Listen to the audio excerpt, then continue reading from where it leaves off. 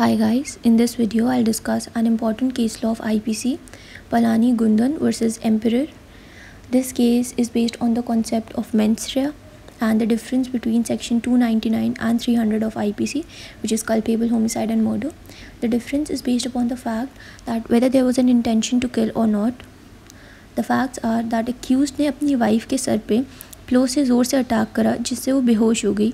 So he assumed that she is dead. ना अपना crime छुपाने के लिए उसने एंड उसकी मदर ने फॉल्स एविडेंस क्रिएट करे और सुसाइड दिखाया एंड वाइफ को हैंग कर दिया. बट पोस्टमार्टम ने रिवील करा that she died due to being hung by the neck and not because of the attack on her head. So the issue here arises that whether accused should be held liable for murder or not. And important sections are section 204, 299, 300 and 322 of IPC. The court observed that यहाँ intention to kill नहीं थी and उसने अपना crime छुपाने के लिए wife को hang करा and not to kill her.